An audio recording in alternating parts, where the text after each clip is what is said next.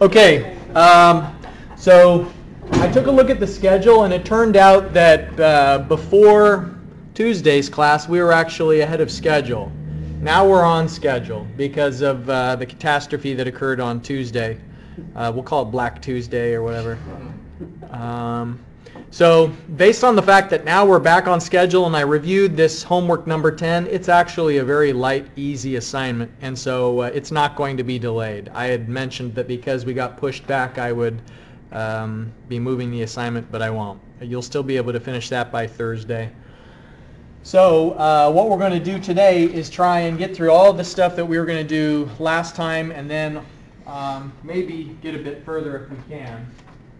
So let me give you these handouts.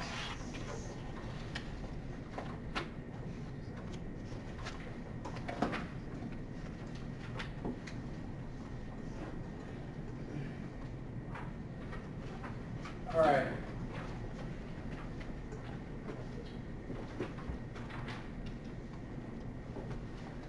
So we're going to spend the entire class period going through WMS, and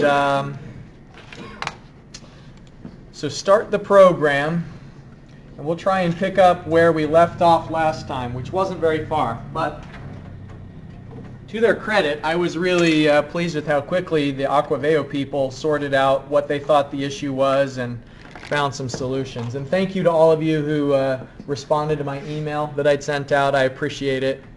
That made me feel more confident that we're going to be able to make some progress today. All right, so let's do this. Starting just with the computer just blank. So if you already have something up, you can do new. Just starting with nothing yet going.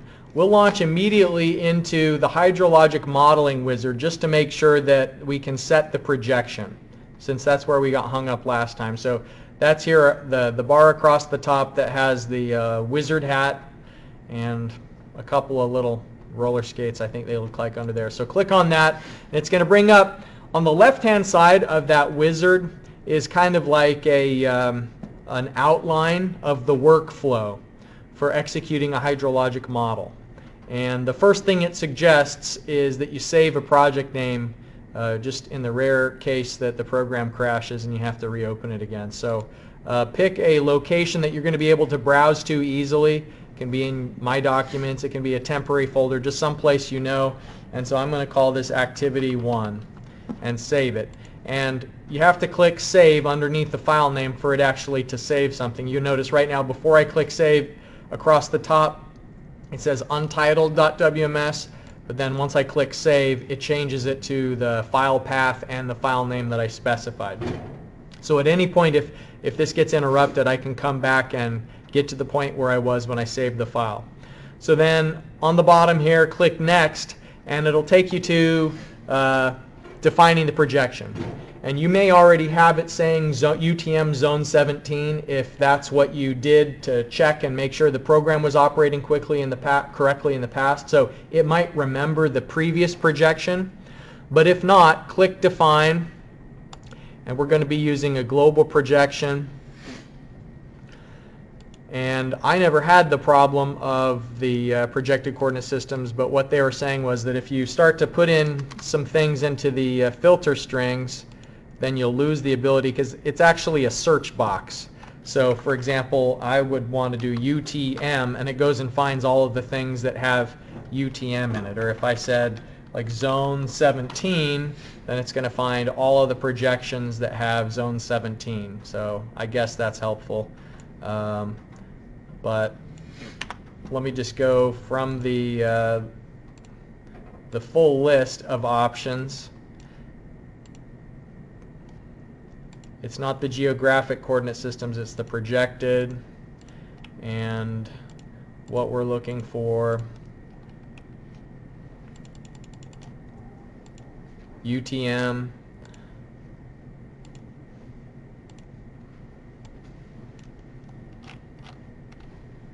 not the BLM. We want the UTM, NAD 83, Zone 17 North. Okay, and when I click OK, then it'll bring that up in this box. And of course, the alternate approach, if that wasn't working, was you could just choose it out of the library. and that's maybe even easier, but it's the UTM projection, zone 17, and if you're ever not sure which zone the region is you're working in, it shows the coordinates within that range. And so we're in the northern hemisphere, we're between 84 degrees and 78 degrees west, so that's zone 17. We're going to use NAD 83 as the datum for vertical and meters as the vertical units. Alright, so UTM zone 17, click OK, and for vertical I want to switch that to meters as well. Now, it doesn't yet define the boundaries of the project because this is two separate things that are happening in this step. The first was we had to tell it the projection, and the projection essentially is telling WMS where on the map data files should go. Like the X and Y coordinates, how does that line up with actual spots in the globe? So the project boundary is going to tell the computer rather, what area of interest should it be using to go and get data. So when you click on define, that's where it brings up this mapping tool where you can search for a place name, and we're going to still go with Paden City, West Virginia. Jump to search location, and it starts off with a street map, which is fine, and I need to zoom out a little bit to follow this Gamble Run Road and Paden Fork. So the intersection of Gamble Run and Paden Fork is what I want to be zoomed in on. Does everybody see the same thing?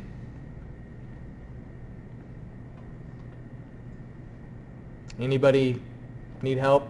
We're not good? All right.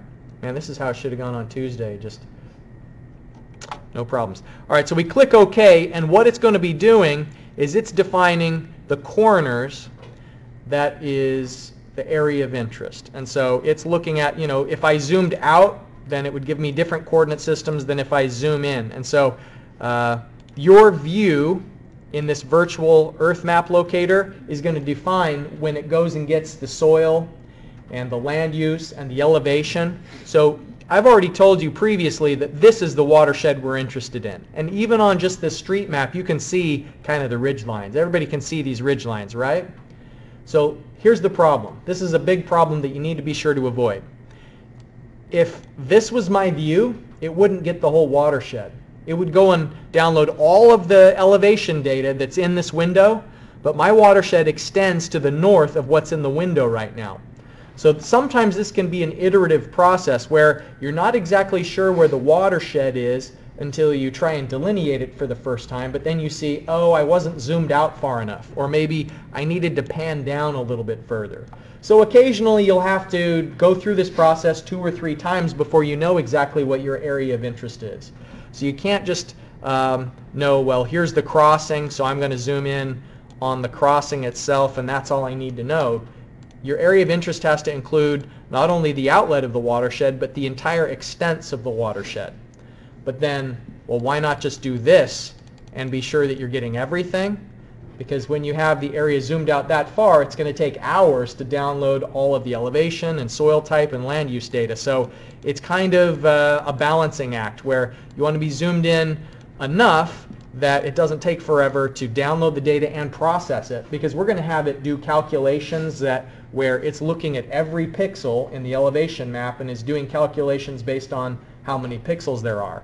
So it's computation time and download time that we're kind of balancing with the risk of zooming in too close and then not getting the full watershed.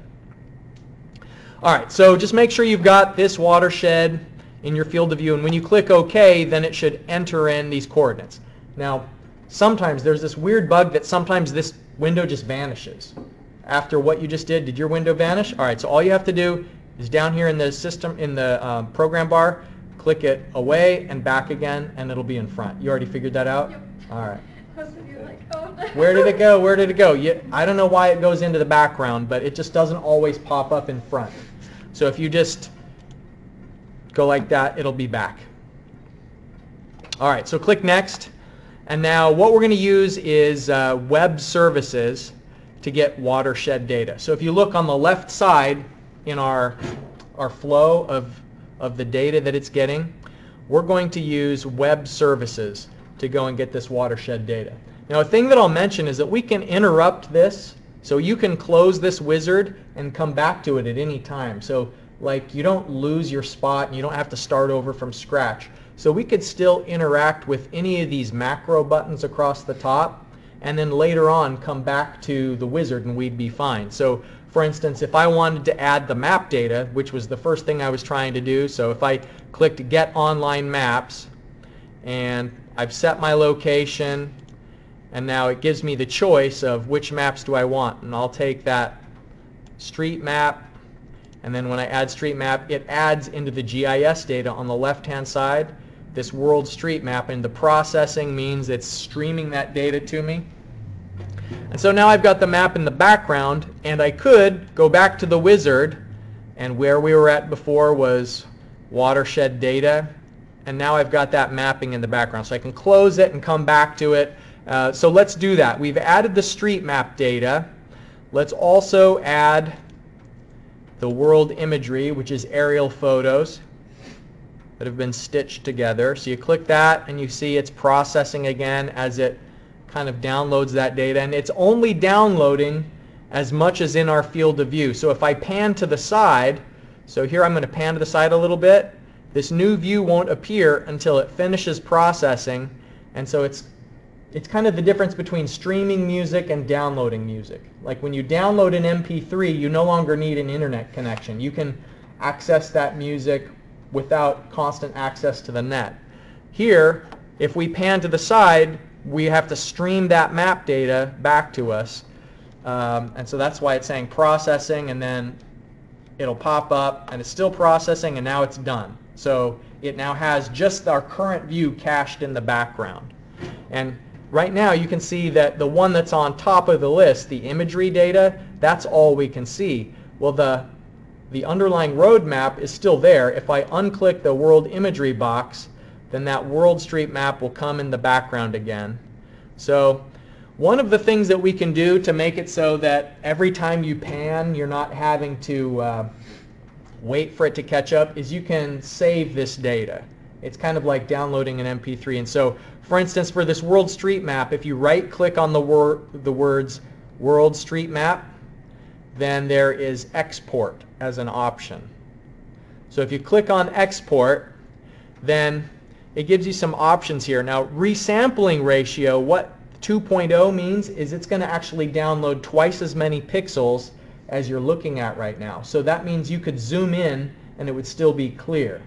So that's a nice thing, but the downside of this resampling ratio set to 2 is that then the road names are harder to read. And so let me show you what I mean. Don't bother following this yet, but I just want to demonstrate. If I have my resampling ratio set to 1, what it's downloading is exactly the view that I have right now. So I'll click OK, and it gives me a choice of where to save this. So World Street Map exported. You'll notice here it's a TIFF file, and it's a GeoTIFF. So that means that built into the image is a coordinate system that any kind of mapping program is going to open this image in the right spot on the globe. We did that before in Google Earth Pro. We used a GeoTIFF. So it's going to export, and it'll add it as an option here in the GIS data. So now we've got the World Street Map exported and the World Street Map. So I can turn off the World Street Map, and our view isn't going to change. But look, if I zoom in, it starts to get a little bit blurry. And so the way around that is, let me go back to the World Street Map, and this time download it at 2.0. So I'm going to right click, export, and now the resampling ratio is 2. So it's going to take a little bit longer to download. I'm going to call this exported 2.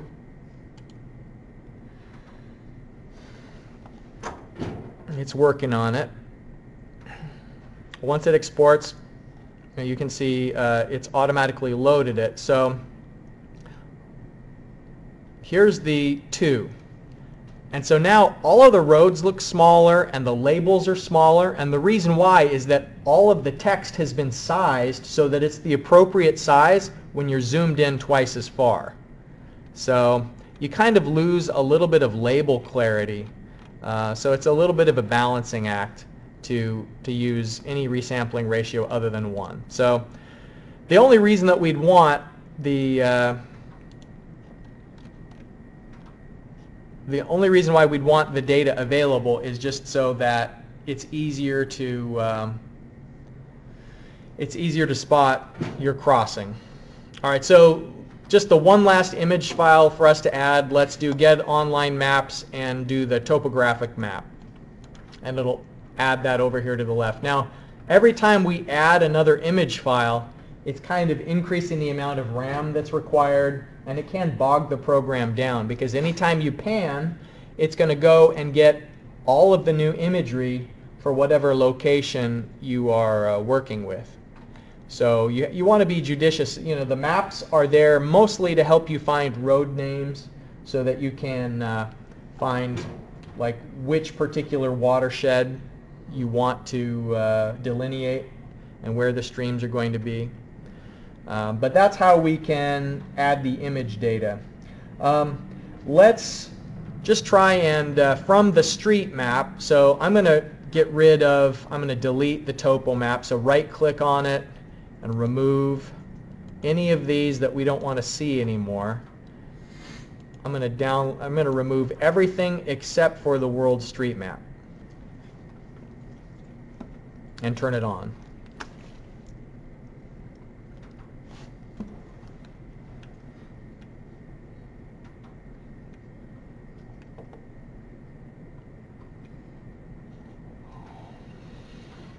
Yes? It won't search it on the visual map. What? I can't get the map to pull up from on for some reason.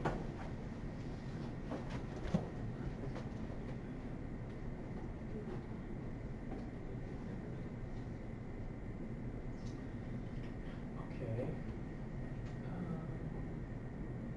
Was it before and it's just not doing it now, or never? No, it never was. I tried a couple things.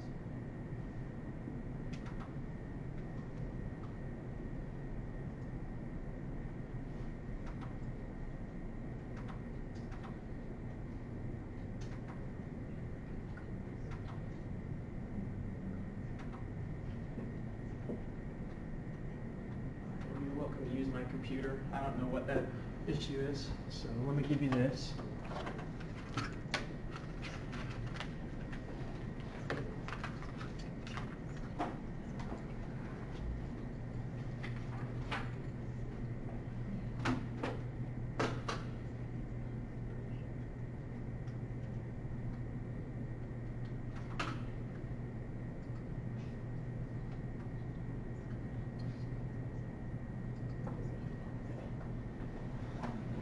All right, so zoom out to the point where you can see these ridge lines again, because what we're going to do is we're going to try and delineate this watershed manually just by drawing a ridge line in.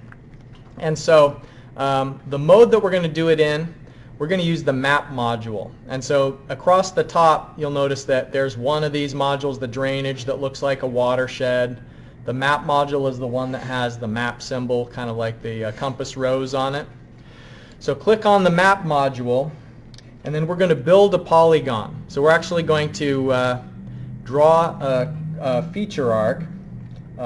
So this create feature arc button, and then trace what looks like the ridge line of that area.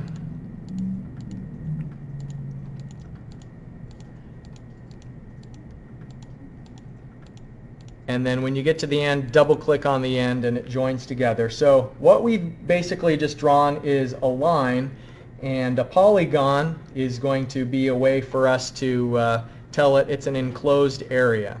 So you just were using this create feature arc tool. Now select the feature arc with the macro that's above it. So create feature arc, now what we're doing is selecting it. So you select the feature arc, and then right click and build polygon. And once it's built the polygon, then you can select the polygon, and what it will tell you over here on the right side is the characteristics. And so what we've just drawn is a boundary, which is the ridge lines. And encompassed in that boundary is about 119,000 square meters. Did you say hit build polygon? Mm-hmm. Build polygon, yep. And then what do we do after that? The steps are in the handout here. So the first thing that you do is you create the feature arc using this button. So that's where we were tracing, and then you have to double click on the same origin to enclose it. So once you've drawn it, then you select it with select feature arc, and so you click on that line, and then you right click and build polygon. And then once the polygon is built, you select it to be able to look at its properties. The properties that we're interested in is, what's the area of this watershed? So 119,000 square meters. So that's kind of a parallel to what we did with Google Earth Pro a couple of days ago, when we were just kind of like tracing an area and looking at the tools that were available. But we can do better than that. What we're going to do is we're going to get some elevation data for this location. And so let's start a new project. Do you have a question? It says I have to install an app to be able to That's what we're going to do now. Let's start from scratch. So click New. We don't want to save the project. We'll begin the wizard again. So hydrologic modeling wizard, save the project. I'm going to just reuse the same name. The project bounds, with any luck, haven't changed. So we're still zoomed in about the same spot. And so OK on the project bounds. The boundaries are defined. We still have UTM zone 17. So you click Next. Now check the box for web services. Rather than loading in all of the GIS data manually, we're just going to use these web services to get. So if you make the box a little bit wider, the one that we want to get is the worldwide elevation data, variable resolution. So you click that box and then click Download Data from Web. The zoom level, let's go for the full resolution. Zoom level 15, 3.7 meters. That's going to be maximum accuracy for the elevation data that's available in this location. So click OK, and down here in the bottom it says that it's downloading the data and then creating a DEM. What we get is a contour map, and you can turn on and off this kind of colored representation of the contours. I'll turn those off just because what I want to look at is just the lines themselves. And so it's in the terrain data that elevation model has been loaded. DEM stands for Digital Elevation Model, and that's what it's just loaded in.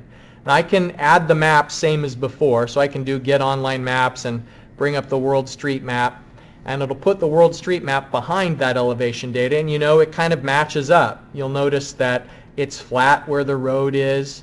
The ridge lines seem to match what is indicated on the map image file, and it's this watershed that we're interested in delineating.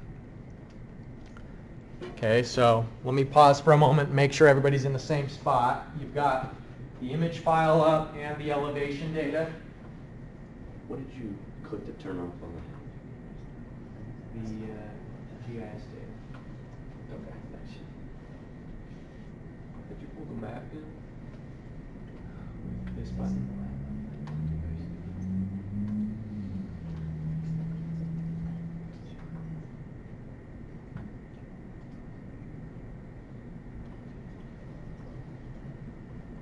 It started working for a second.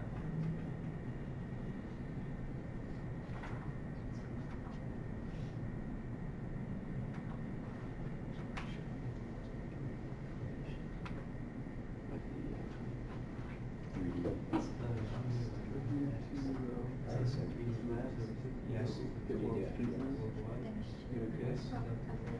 Download it.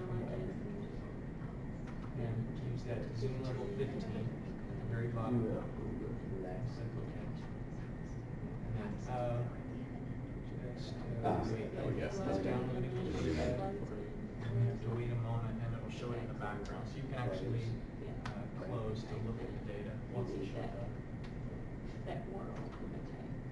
And check that out. So I just need to, Yeah. that's the Okay, only. good. So close this and you can see the data. Okay, back.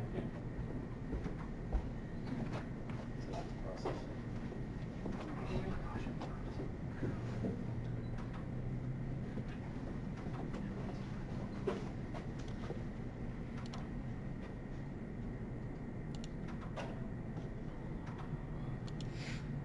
So what is the color code on these color contour lines? Red is low elevation. So warmer colors are low elevation, cooler colors are high elevation. So the blue and green means the ridge line. The spots in red are like streets and creeks. The next thing we're going to do is a program called Topaz. And these contour lines aren't actually what you downloaded. What you downloaded was a bunch of pixels, and the contour lines are generated based on an analysis of the pixels' elevations. And so the digital elevation model, it is like each cell 3.7 meters apart is a measurement of the elevation. And so, you know, here is a mesh, and it looks like a contour map of all these elevation lines, but what it really is just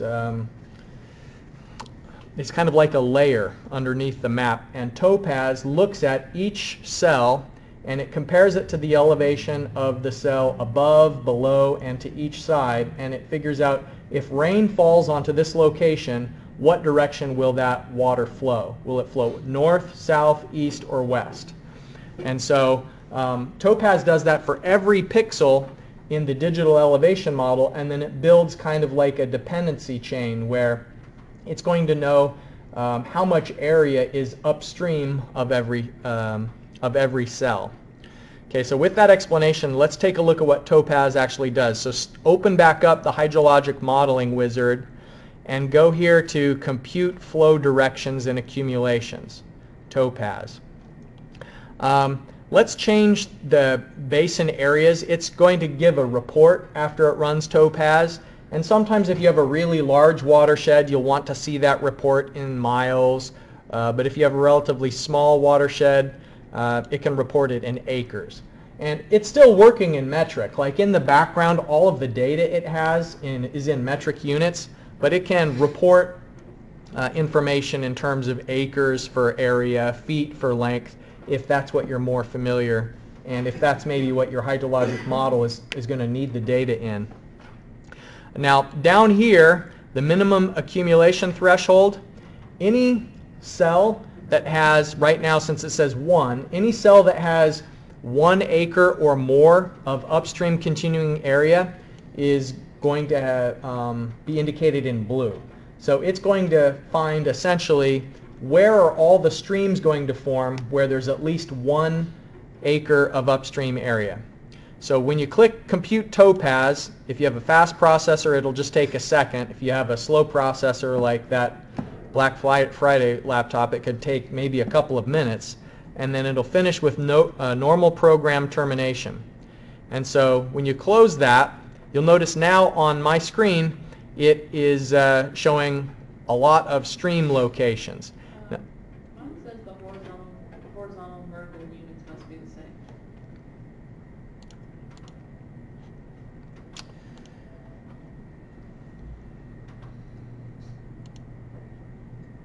Okay, when did it say that? Okay, so what Topaz does is it puts all of those flow accumulation cells, and look what happens if you change it from 1 acre to 3. So 3 acres for the minimum threshold and then apply to display. So now what it's doing is it's only showing the cells where there's at least 3 acres of upstream area. Or I could change it to 5. And so now it's only going to indicate where would the streams form when you've got 5 acres of contributing area. So adjusting that can be helpful if you're not seeing the stream crossing that you want to see. It's possible that your area is too high. If you're seeing nothing but blue and it's just like a mess, then that may mean that your area is too low. Like if I said 0.1 acres, then this becomes kind of a mess. And so that's another thing that you kind of just have to play by feel and iterate a little bit. Now, let's zoom in.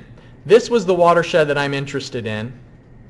And I'm interested in it because of a hypothetical culvert that's going to go in underneath Payden Fork Road. So I know there's this watershed, and there's a stream that goes under there. And what WMS has done is it's saying that there's likely to be a stream here because this is the lowest point in like this region, and there's a lot of upstream area that's contributing to these cells. So what I want to do now is I want to pick an exact point where the culvert's going to be. I want to set the watershed outlet and have it automatically delineate the watershed. So if I bring back up the hydrologic modeling wizard, okay, what we did most recently was we computed flow directions and accumulations with Topaz. So if you click next, the next thing is to create an outlet point. So when you click create outlet point and then you move your cursor back into this main map window, the next spot you click is going to drop the outlet. Now be very careful because, and maybe they fixed it in version 11, but in previous versions it's been hard once you create an outlet to actually delete it and make it go away. It's been the kind of thing where on many occasions I just started from scratch rather than trying to delete the outlet and it just wouldn't go away. So you want to make sure that you are really picking the right spot when you finally click and drop that outlet. So it's the create outlet point, and then you're picking where maybe the cell that's just immediately upstream of the roadway crossing that I want to be the outlet of the watershed. And that basically means where is the last point downstream before the water is going to go into the culvert. So is everybody able to drop the outlet? Now at this point we don't really need the mapping data anymore. So you can turn off the mapping data. Like it's the main purpose of having it there was so that we could find the right crossing and know exactly where to drop the outlet. So I'm just going to turn off this mapping data because it's just slowing me down if it stays. So once you drop the outlet, then you click next, and we're going to delineate the watershed. So you click this button, delineate watershed, and it automatically is going to go and follow all of the ridge lines and find the contributing area that feeds into that outlet. So hopefully it'll be in the neighborhood of about 29 acres. Does everybody get about that same thing? Anybody get something radically different than 29 acres? Real small text here, 29 acres.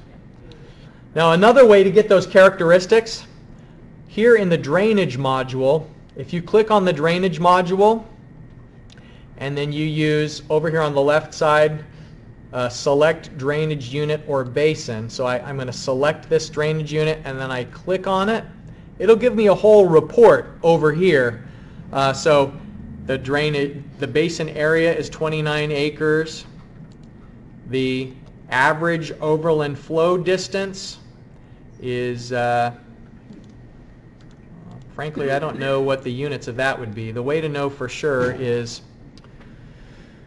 the display options over here on the left side of the menu bar. So click display options, and under drainage data, right now the only thing that we have shown is the basin area, but we could turn on other things as well, like basin slope.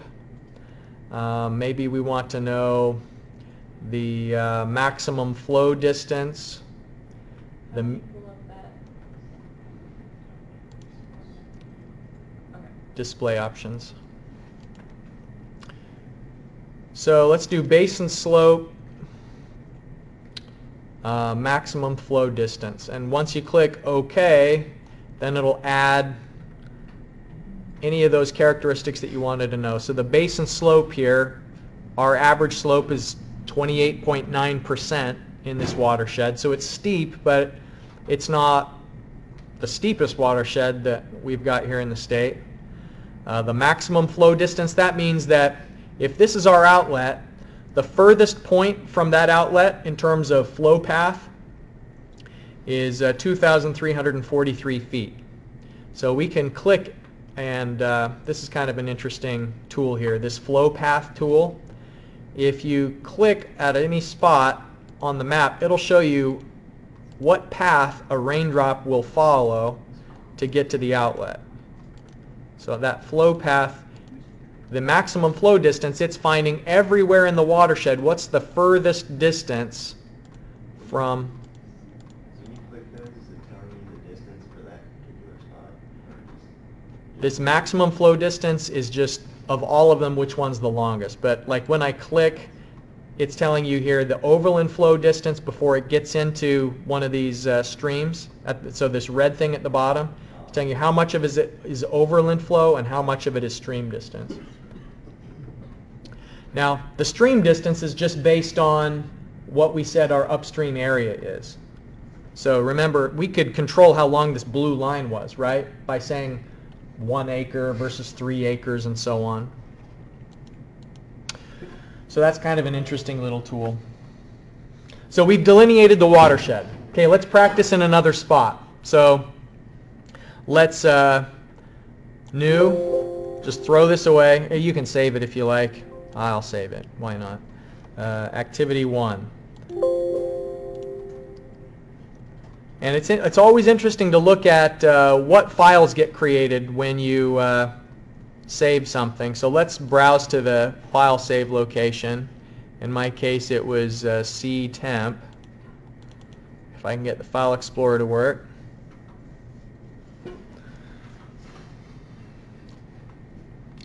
Because it's not just the .wms file that's meaningful. It will save, remember, all of the image files that are in the background.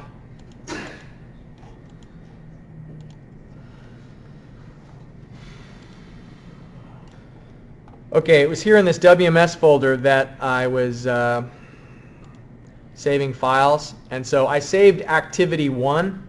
So activity 1, and it's .wms, and as a default, it seems like Microsoft Windows doesn't know that that's a WMS file for the program WMS. It thinks it's Windows Media Player. So if you actually want to open up that again, you could open it through WMS, but if WMS isn't open, then you'd right-click and open with ... and the app that we'd want to use. Hopefully we can, well, we'd have to browse to the executable file. And once we do that one time, then it'll know to always open files of that type with WMS. Maybe it's just easier to open it directly from the program itself. But you'll see that what it's opened is it had a separate file for this line that we traced. It has some of the image files that I had exported. This .tre is a file that has to do with the streams. So if you ever want to like save your work or share it with someone else, you have to do that same thing where you're archiving the entire folder. You can't just email one of these files and get the project to open. You'd have to save everything and send it to a compressed zip folder, so like a zip archive. Alright, but we're going to just get practice by starting from scratch and going to a different location. This time we're going to work closer to here in Huntington, and so start with the hydrologic modeling wizard, and let's define a new project name, Activity 2.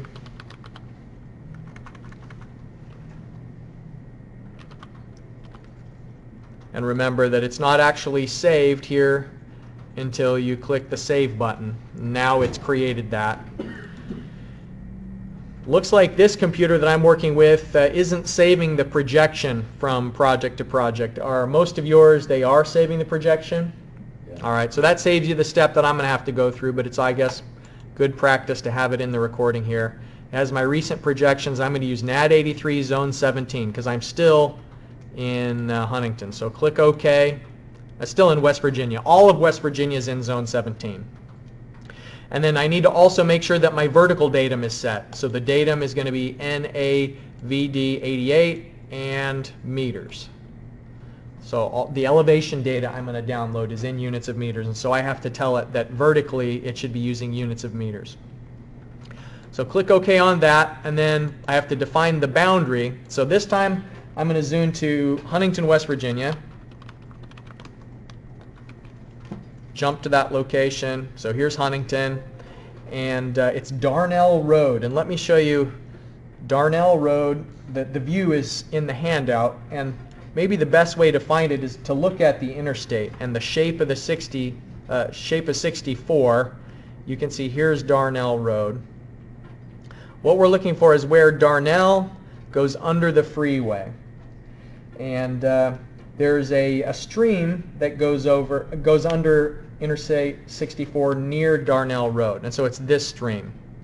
You see this stream, it's on our map, and what we want to do is we want to delineate the watershed and find out what's the contributing area that is upstream of that crossing.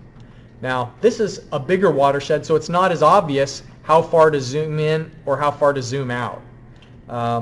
We may not get the entire watershed, and let's actually do that. Let's zoom in too close, and so that you can see what it looks like when you don't have the whole watershed. So zoom into about the same view as I have here. This isn't going to be enough DEM, but I want you to see what that looks like so that you can avoid it in the future. Okay, so click OK, and I'm going to have to do this thing where I click to get the wizard box back. So it's defined the projection and the boundary. I click Next, and I'm going to use the web services next to get the elevation data. Later on, we're also going to use this same spot to download soil data and National Land Cover Database, NLCD. We've talked about both of those before, but for now, let's just get the elevation data. So make sure that we've got the right thing, worldwide elevation data, and click Download Data from Web, and let's do it at 15, zoom level 15, the 3.7 meter resolution. Now, if you have the higher the zoom level, the more pixels you're going to have for a certain area. So if I used zoom level 12, what that's doing is it's going to get an elevation reading every 30 meters. And so it's kind of like, you know, people are talking about cameras, like is your camera on your phone, is it a 10 megapixel camera or a 20 megapixel? So the higher number of megapixels, the finer the resolution is of the image. Here, the resolution that it's talking about is the size of the pixel. So each pixel in the zoom level 15 is 3.7 meters. And so it means that the spacing of elevation measurements are 3.7 meters apart. So I'm going to click OK, and then down here it can say it's downloading, it's loading it in. And now here's my elevation model, and it's created two things. It's added the terrain data, which is the important thing, and then it's added this GIS data, which is just a visualization. In case this wasn't obvious enough for you, like where's the low part and where's the high part, this makes it even maybe a little bit more obvious. I'm going to turn off this GIS data because I don't need that elevation tip showing. All right, so let's run Topaz. So go back to the wizard, find compute flow directions and accumulation. So compute Topaz, and it's thinking about it, and it terminated. This processor is pretty good. So I'll click close, and now it's showing all of the streams. Remember, what I'm looking for is I'm looking for the stream that goes under I-64 by Darnell Road.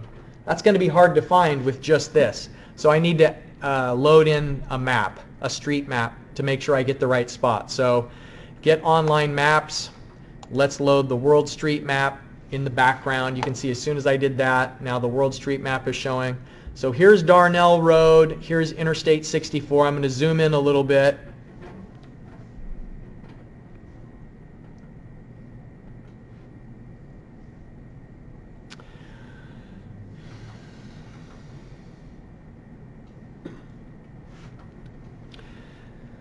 Now, sometimes the streams line up exactly with what you're seeing on the image data, and sometimes it doesn't line up exactly because, remember, what WMS is doing is it's finding the low points. And so here, it's thinking that the stream is going to go in that what's actually a roadway.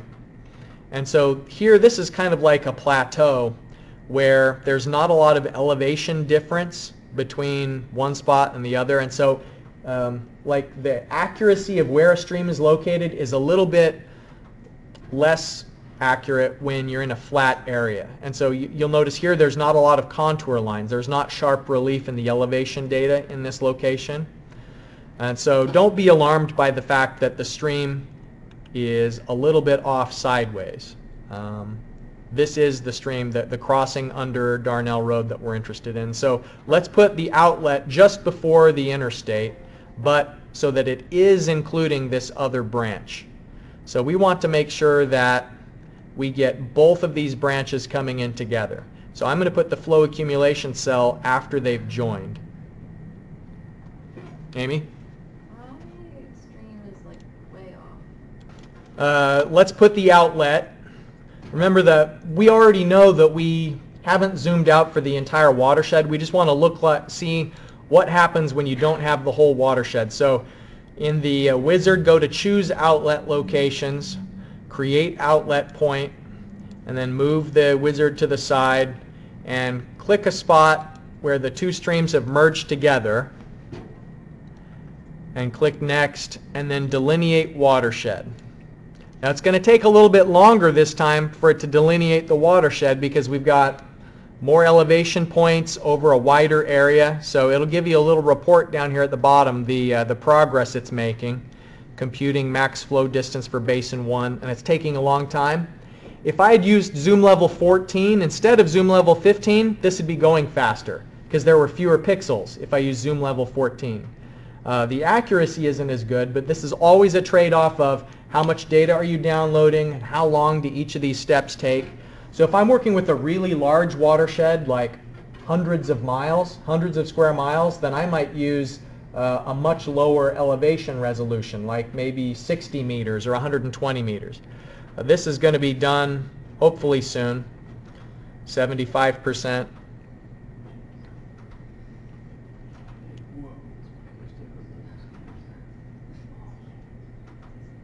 And when it's done, what we're going to find out is that we've got these flat lines. Anytime you see a shape like that, you should be suspicious. Like, this is not a natural watershed shape to have just like this flat border. And what it tells you is that's not actually the shape of the watershed, but that's how zoomed out we were. You know, like these were the extents of our view. And so, like I mentioned, it can be an iterative process sometimes picking the right spot. Amy, in your case, I bet you've got a flat line across the left side as well, which is why, you know, your streams weren't lining up the same way that ours were. And so, you know, how would you correct if you had this error? That just gives you an idea that, all right, I need to zoom out a little bit more. I have to look at it more carefully. And so here I'm going to use the pan tool to like pan down a little bit and try and see how far do I think that watershed actually goes. It looks like it's going to pick up this ridge line, should be in it, and so I may need to zoom out quite a bit further to ensure that I get the entirety of this contributing area. So, I mean, what can you do? Nothing. You just have to trash it all and start from scratch. So click the new button. Don't even bother saving it. So we'll start the wizard over again because we need to define new boundaries. So here I was focused in too tightly on the crossing location. I need to make sure that I get not only the crossing location but all of the contributing area. So maybe the view should look more like this, where it's including this Route 10. Okay, I think the view looking like this should catch it all. So click OK. Now we have a different set of coordinates. The projection's the same. Luckily I remembered it that time, but the coordinates are different. I'm going to use web services. let's say I don't want to wait that long. So when I download the data, instead of the zoom level 15, I'm going to go for zoom level 14 this time. And so the elevation mesh is going to be more coarse than it was previously. So it'll download faster and it'll do topaz faster. It will delineate the watershed faster. So it's downloaded it. It's displaying it. So I'll click close. Back to the wizard. Have it do topaz.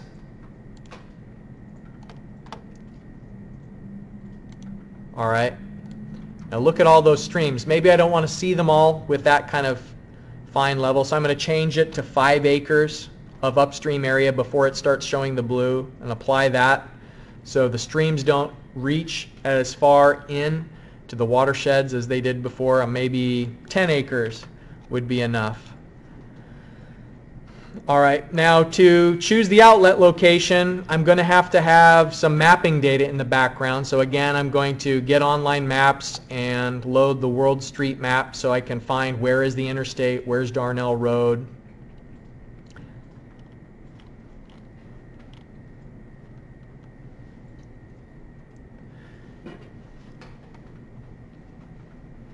All right, so now I'm ready to drop my outlet location. So I go back into the wizard, hydrologic modeling wizard, choose outlet location, and it should be after those two streams have merged together. So just maybe on the eastbound lane of 64. Because all of that water is going to go somewhere, and we're trying to figure out how big would the culvert need to be to carry that flow underneath the roadway. So once you've located the watershed, then you can delineate. Now hopefully we've zoomed out far enough to get this entire watershed. If not, we have to throw everything away, zoom out a little bit further, maybe pan to the side. You'll notice it's maybe going a little bit faster now for computing the maximum flow distance at the zoom level 14. I think I've got it. There's no artificially flat areas. Did anybody get more flat areas again? We all zoomed out far enough this time? Okay.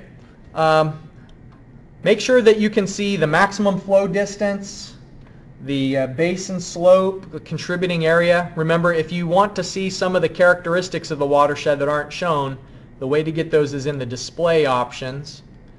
And it is the drainage data tab where we could identify the maximum stream length, or if we wanted to know the perimeter of this. Is it okay if we're off by a little bit? Is that going to be? Yeah, it's fine because Because like mine's like 11,900 and some, so. Yeah, on a percentage basis, that's going to be, what, 1% of the error? And hydrologic models really aren't that accurate to the point where we have to sweat 1% difference in the error. Okay.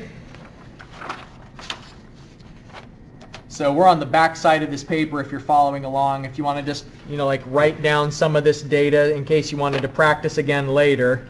Like if we were trying to delineate the watershed area, it looks like it's 12,007 acres is what mine says. The maximum flow distance, MFD, 11,888 feet approximately. The basin slope, BS, 0.24 feet per feet. So that's 0.24 feet of vertical for every foot of horizontal.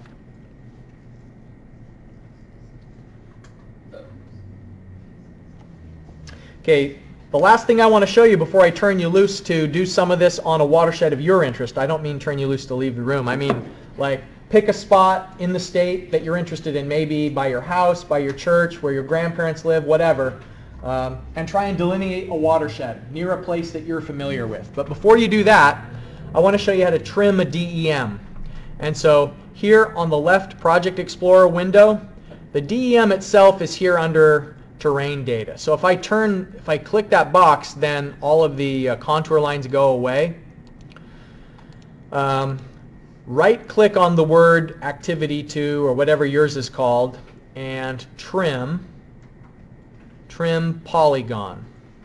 Choose a method, enter a polygon interactively. Click OK. And so now what you can do is you're basically tracing on the outside of where you know the watershed is,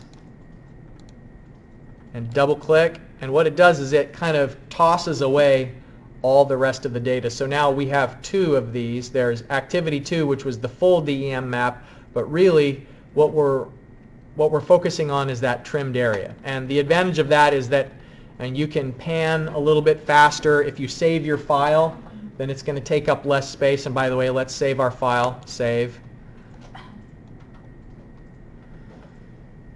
So now you've got a delineated watershed. All right. So with the rest of our class time, which is, we've only got about 10 minutes remaining, pick a location that you know and delineate the watershed area for that spot. And you can use the map to help you identify the roads and where the crossing might be, the crossing of interest. How do you complete The trim? yeah, double click you said? Yeah, I think it's Okay. double click.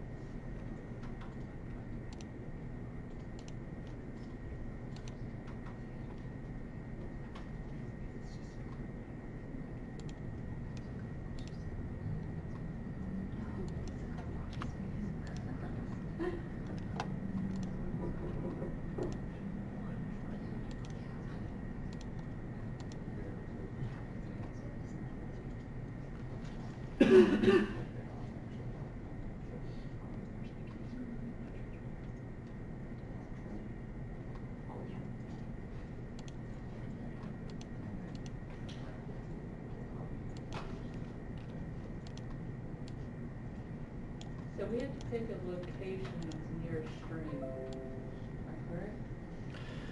For your outlet location, Yeah. it has to be right on a stream. That outlet should be dropped right onto one of those blue flow accumulation cells. Otherwise, when you delineate the watershed, there'd just be like essentially no upstream area.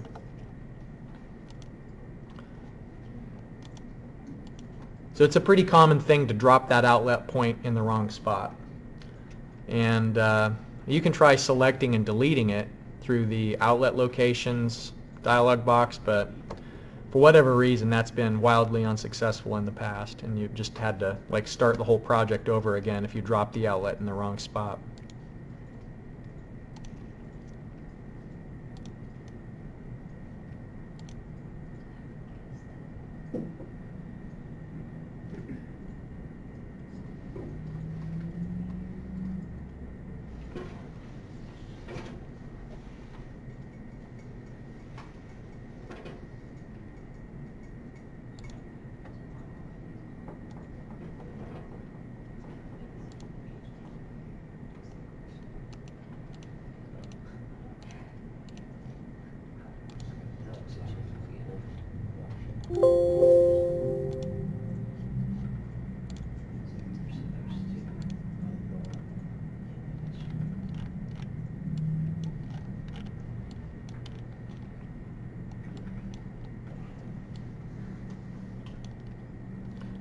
Here's Four Pole Creek.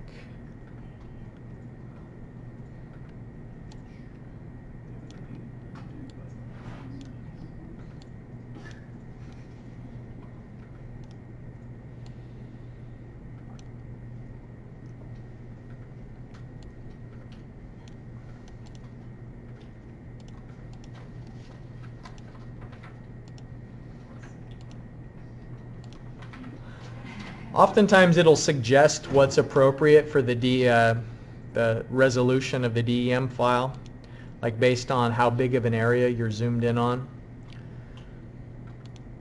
So like I'm doing Four Pole Creek now, and it suggested 30-meter resolution based on the size of the area.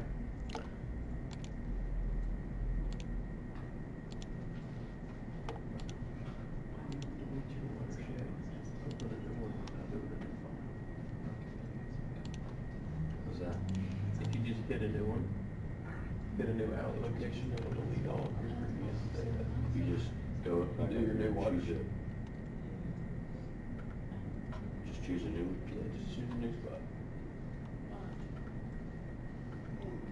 Pretty cool. Actually, no, it keeps it there. But it separates the two. So you can do more than one watershed in a file. I can fuck it up. So look, if I hit this little baby thing, and then I hit the actual stream that it goes into, and hit forward. Okay, I just did Four Pole Creek here. Looks like I missed a little corner down here at the bottom. Not likely to be a lot, but I'd want to revisit that. It has trouble with flat areas, you know, flood zones like Huntington, where there's not a lot of elevation relief. Yeah, Point Pleasant doesn't work. I bet the hills and hollers outside Point Pleasant it'll work. I mean, there's some stream going through Point Pleasant, right? And you'd be able to delineate the watershed that feeds that stream. Okay, so when we get together in class on Tuesday, what we're going to do is the same thing. We're going to delineate a watershed, but then we're going to use the data we get to run the rational method. Remember, Q equals CIA. So we're going to start trying to find out what's the flow rate coming out of this watershed according to a couple of different methods. The easiest methods are National Stream Flow Statistics, rational method, a couple of simple approaches before we get into the really sophisticated stuff that requires us to calculate the curve number. So that's all I've got for you today. You're welcome to start on the homework. I think you actually could make some progress on that, just loading images and so on. But we'll start getting to the real meat on Tuesday. Shoot the windshield, sir. Save it. No problem.